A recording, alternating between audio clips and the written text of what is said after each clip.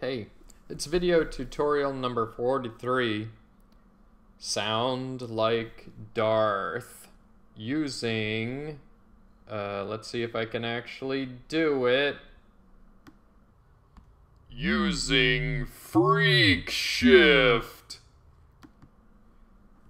Today we're gonna build a quick patcher, and I'm going to see if I can actually do this in a way that doesn't mess everything up because of the crossed audio lines. But here we go. Let's get a brand new patcher up here.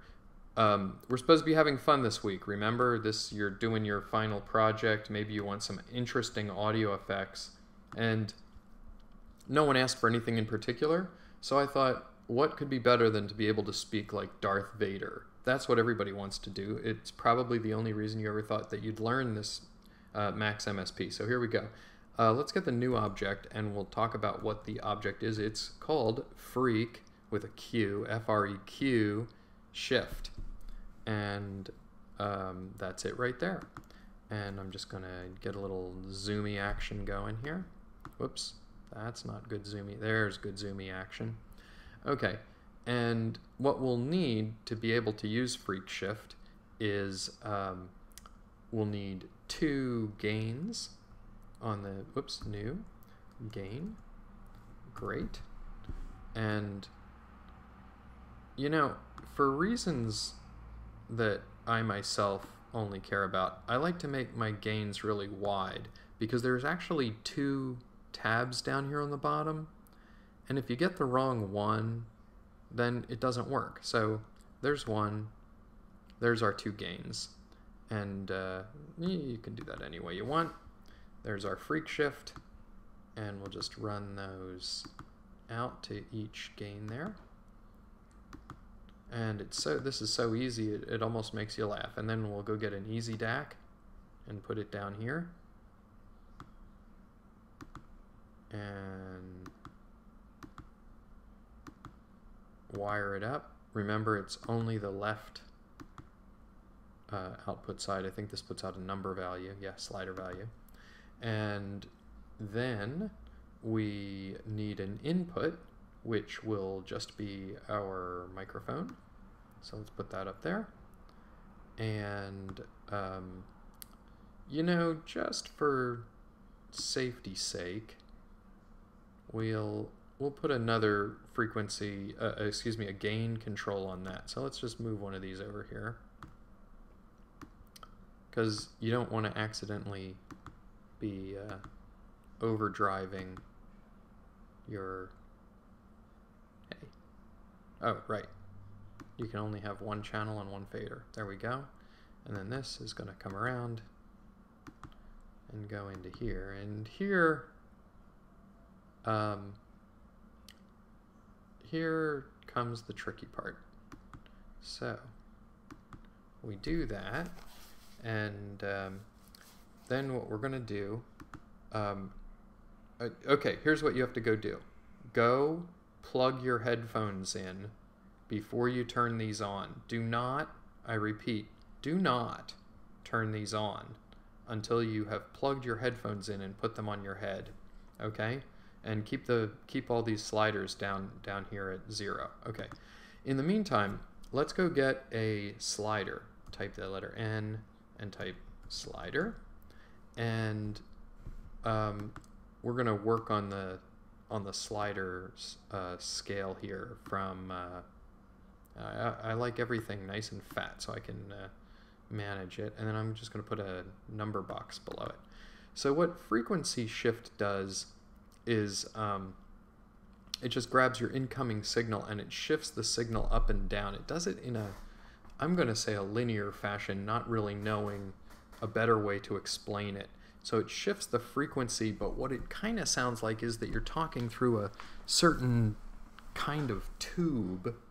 It's like a tube amplifier that modulates a certain frequency that multiplies it by your voice. And so it's not exactly a pitch shift, it's a frequency shift. And let's find out what the number is. So just type F, and we'll put that underneath that box. And then connect this to there. And the number that we're going to be shooting for to get a normal no shift out of this is 0. So click on your slider, and then let's get the inspector and go down over here, and whoa, who is responsible for that? We want a range of about, let's say 600, so that we get some pretty good sounds. I'll just put 600.0 just to make sure that it stays as a decimal. Why not float the output? Doesn't really matter. And if we want 600 because we want negative 300 to positive 300, then we're going to want this to be negative 300.0. Okay, and supposedly now when we go back to our, boy, that's really annoying zoom. Hey, I got my computer back though, by the way. Isn't that awesome? Okay, so now we'll click over here, lock your patcher so you can work your slider, and let's just make sure we get the range that we think we got, positive to negative 300.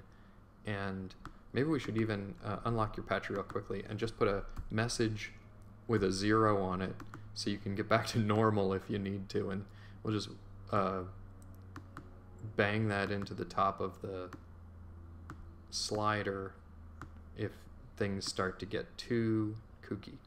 All right, so in the meantime, have you gone to get your headphones and plugged them in? Because we're going to just experiment here with this FreqShift, because above all, we want to sound like Darth Vader, but we also don't want to like break your eardrums.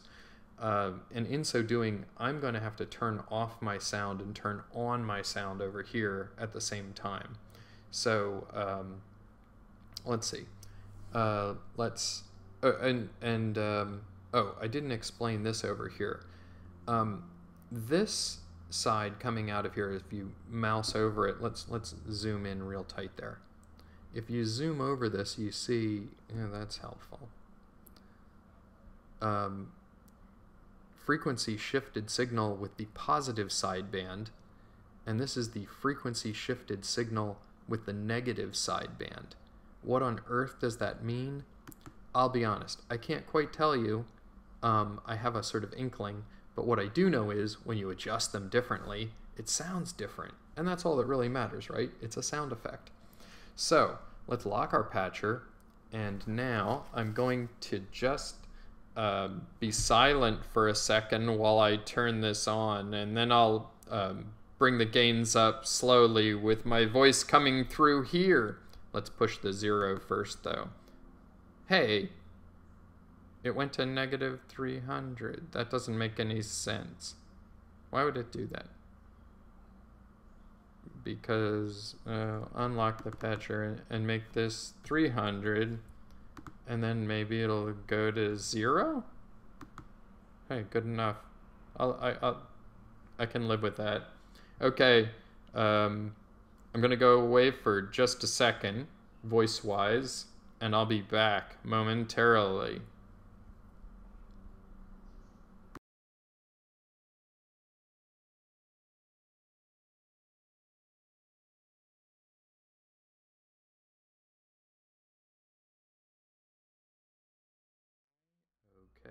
Okay, hello.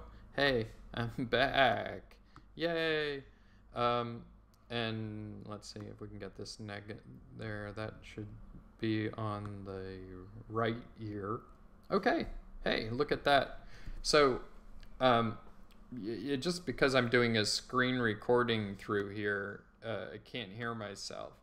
But so now I've got this thing adjusted pretty much the way I want it. So let's go ahead and try it. Is everybody ready? So we'll just inch this thing up, and do you hear that subtle noise in the back? Okay, well that's pretty wimpy. I feel like a guy who's talking with helium in my mouth. But let's go down here to the lower reaches, and I definitely sense that I could be Darth Vader now. Well, that is super duper, and we'll just get rid of that one. Ooh, that's nice and low. I like it. How about a middle range here? I'm going to adjust my super prowess in my voice, of course, so that to make other people fear me. And now we'll just listen to the negative. Oh, they operate negatively now. This number's negative. I bet if I go positive, we hear the lower one now. And then this one has the high voice. Okay, this one controls the high side when this is positive. This one is low when this one's positive, but when it goes negative, then it gets high. Okay, so they're backwards. Do you understand that? So if we want both the high and the low at the same time, we put them both at the top. Ha ha ha. And then if you suddenly want to embarrass yourself by speaking normally in the middle of a big sound effects thing, then you just hit the 300 and it's your plain old voice. You're no longer the Wizard of Oz. Well, geez, that was great. So, all you people who always wanted to sound like Darth Vader, today was your... Oops, wrong one. That is so wimpy. I mean... Today was your day!